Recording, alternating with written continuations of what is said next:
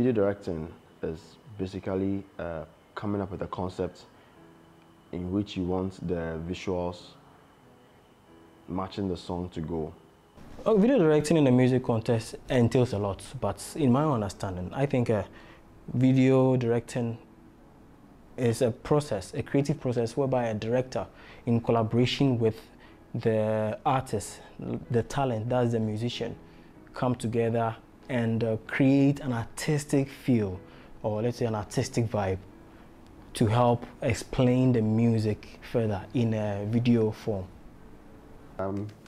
This point, when you have something representing what the music is, when you are trying to, when you are trying to portray what the artist really means to the public, that is when we also come in. We also come in like as a music video director, and we try to sell the artist's creativity, their craft to the world, so that the world gets to see what, so that the world gets to see the personality of the musician, what they are trying to talk to the general public. And representing the music with visual elements is kind of a simple way to understand the music. Yeah, so basically that's what I think about music video directing, the music content. So who inspired me, I would say Gafachi.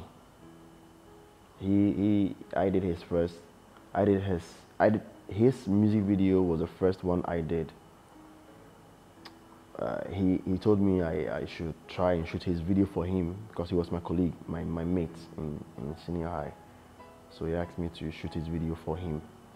I was then not a director, but I was in a film school, so it's okay, why not, let me just try it and do it. So but my very first inspiration would be Clockwork. Ato Simpson and Emmanuel Japan. I was working for them as an art director, so I was picking a lot of things from them, learning from them, until they stopped shooting, and then I was left alone. So then Gafachi brought up the offer I should shoot his video for him. Like, okay, why not? Let me just try it, because I've learned some things on Clockwork set, so I picked it. Hey, a whole lot. I cannot even finish mentioning their names, Charlie. There are a whole lot. In the likes of Prince, that's Prince Dovlo, Kofi Owuah II, Esihine, a whole lot. Most of them have inspired me. Like, not most of them, a lot. All of them, they have really inspired me. And when you go outside Ghana, Clarence is one talented man I respect so much. Clarence Peters is a very good video director, and a whole lot. Most of the, I cannot just say one name. Like, there are a whole lot, and most of them, they inspire me a lot. I think I had a lot of people looking at when I was coming up. I had a lot of people, but to mention by a few, I would say I was looking at Skyface here in Ghana. I was looking at Nana Kofi Esiahini. I was looking at Pascal. I was looking at Prince Dovlo. Oh, yeah, the big names. And outside Ghana too, I was looking at the David Myers, the Colin Tillys, the Elv Rivery, yeah, and a lot of people. Unlimited LA. I didn't have one person that I was looking at. I had a lot of people that I was watching. Because I really wanted to, to get to that level, to get to that, the standard level. You get me? So I wasn't looking at one person. I was looking at a whole lot of directors in the industry, so that I get to pick ideas, how the directing skills from each and every one, so that I can build myself with it. So I was looking at a lot of people, and I think that's what have helped me, and I've gotten to this level. Yeah. I wouldn't know. I mean, I'm doing well for myself. I wouldn't know for other people. I do other things on the side, so I don't really feel if it's lucrative or not. But I'm having fun with my work. I enjoy every bit of my work, so I've not quantified it as it being lucrative or not. I'm doing other things to fuel my passion. I'm doing other businesses to help me do my directing work that I'm doing. So lucrative, I can't quantify, but fun I'm having. I love what I do. Yeah, you saw me laughing. It's very, very lucrative. It becomes more lucrative when you hit where the bigger guys are, in the likes of Nana Kofi Esihine, Kofi Awuah the second, Babs, and a whole lot, General Jays, and outside you see, oh, Charlie, it's a whole lot. It gets more and more interesting, get more and more very lucrative when you build a brand to some limits. Like, you don't struggle for contracts, you don't struggle for shoots. The shoots rather come to you. Like, it's very, very creative, and you get a whole lot of money. Oh yes, I think yeah. When you know what you want, right, and you know your standard, and then you know the people that you're going to work with, you know, considering your team, like your production team, you know, with the makeup artist, the stylist, the hairstylist, the art directors, the set designers, you know, considering all these people and considering yourself, considering the concept that you are doing, and you are able to charge for it to cover all these people. I think it's cool. It's the budget sometimes is not good, but I won't say music video is not a bad business. It's a very good business when you know when you know what you're really doing. Yeah. So I think music video is not bad. The directing business is kind of a good job that when you really you know put yourself to it, you're going to make it.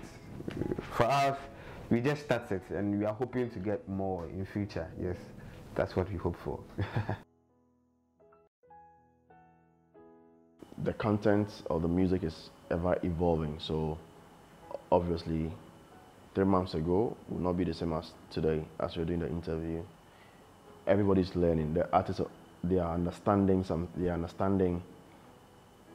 lots of things. Video directors, we want to do more for their songs, but back in the days they don't have money and they don't think it's achievable and all that. But now, because of technology, we have like amazing cameras, lenses, gimbals, and it's making the work a little easier if you have like a dope concept.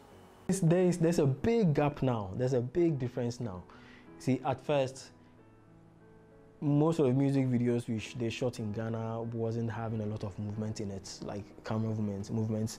Most of the shots were on tripods, and most of the shots were on tripods. But due to technology, you have motorized sliders, you have cranes, you have jigs that will aid you to get moving camera angles. Charlie, it be serious. And right now the VFX department has improved tremendously. So right now the green screening, the chroma key and everything, they are top notch. And right now the camera quality, the cameras we in the system right now, they are comparable to none. They are serious. At first technology wasn't that strong, and so they were using the old camcorders and stuff. But right now we are shooting raw. We are shooting log formats. We are shooting C logs, S logs. We are shooting a whole lot. We are shooting raw. So right now the capability is higher, and talent is also higher. So right now it's better. It's better than first. It has improved over a period of time, and at first, you know, we used to see music videos with a lot of effects, you know, not really good effects, but you know, people trying to do effects and it's not working, but it still goes out and all that. But today the generation, the new directors that have come on board, we're talking about the Babs, the Andy Majite, and myself, you know, a lot of people, like, we would like to do the correct things, you know. We don't have to, we can't say we'll be doing what our predecessors did. We have to put ourselves to that level, to that David Myers, to that Colin Tilley's level. So I think we've improved. Looking at the videos that we are producing, this guy David Nikose, looking at his works, you can even compare it to the Colin Tilley's, to the outsiders, you know, because we are really working down here. And I think when the foreigners, when the the people out there also see our works, they sometimes, you know, go crazy, like, whoa, is this coming from Ghana? Is this coming from Africa?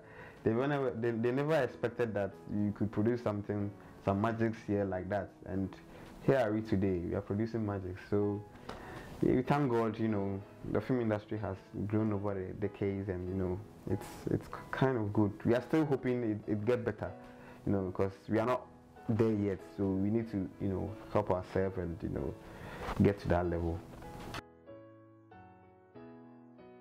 Follow your passion. Be determined, and don't stop with no's. If someone says no, it doesn't mean you should stop. Keep pushing, keep persevering.